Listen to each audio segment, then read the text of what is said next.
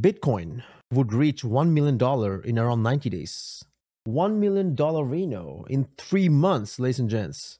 How realistic is this? And it's not coming from some random YouTuber or clown influencer. It's literally coming from one of the smartest dudes in this space. A notable person, Balaji Srinivasan, who predicted that Bitcoin would reach 1 million in around 90 days.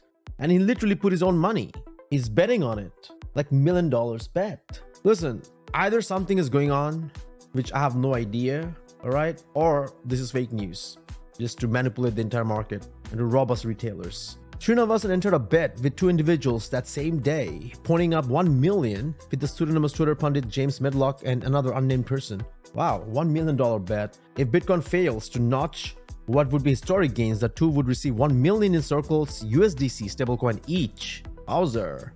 The bet is part of Srinivasan's view that the global economy is teetering on the edge of rapid change, which he dubbed hyper-Bitcoinization. He predicts the US dollar will enter a point of rapid hyperinflation and the global economy then redominates on Bitcoin as digital gold. They are hungry to have that back, he said. It's just disappointing to see it fueled by an unrealistic bet in such a risky macro environment. Other voices, such as Song, appeared supportive of ideas expressed Srinivasan's bet, claiming Bitcoin could have some utility during an existential crisis for the financial system as it's known today. Bitcoin will play a crucial role in mitigating some of the catastrophic effects, he said. As a strictly limited currency, Bitcoin offers a much better store of value, dampening the impact of hyperinflation. Srinivasan is not the only person out there who has envisioned a 1 million price per Bitcoin. In January of last year, Cathie Wood's ARK Invest estimated that Bitcoin could exceed 1 million by 2030, saying the network is likely to scale as nation states adopt Bitcoin as legal tender. Now, why would Cathie Wood want the entire world to know about her prediction? Listen, I'm a strong believer of Bitcoin and crypto. However, whenever I see news and reports and outlandish claims and statements like this, my 7th sense kicks in and my third eye wakes up. So definitely I have to pay attention and be a little skeptical, right? So do what you will with the information. Just don't go against humanity. And we shall see what happens to Bitcoin.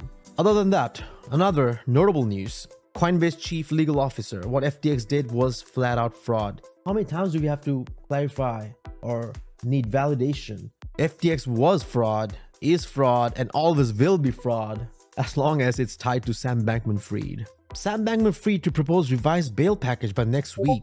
Wait, what do you mean by revised? Guys, listen, can we just put him behind bars already? We know exactly he's guilty. What is there to prove? Oh yeah, proven guilty or not by the court of law. But regardless, we clearly know the truth. So why don't we just put him behind bars and close the chapter and move on? And regulators could focus on making regulations better, and not only just to favor the billionaires, but just keep it maybe standard and fair without creating any unfair advantage for the insiders. And then maybe we can see some hope and light at the end of the tunnel.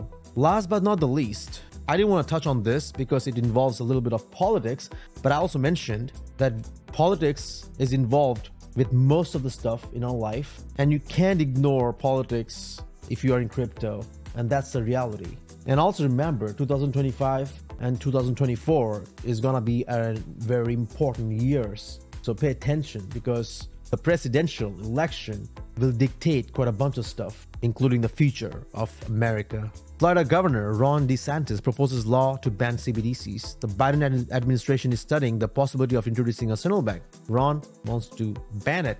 I do stand with Ron on this because I don't want CBDCs. I'm a Bitcoiner, and it's obvious. Today's announcement will protect Florida's consumers and businesses from the reckless adoption of a centralized digital dollar, which will stifle innovation and promote government-sanctioned surveillance. The proposed law would also prohibit, in Florida, the use of a CBDC issued by any overseas central bank.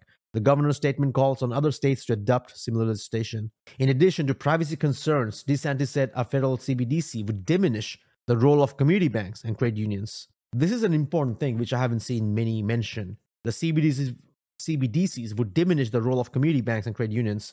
I personally support credit unions, and I have an account with my local credit union.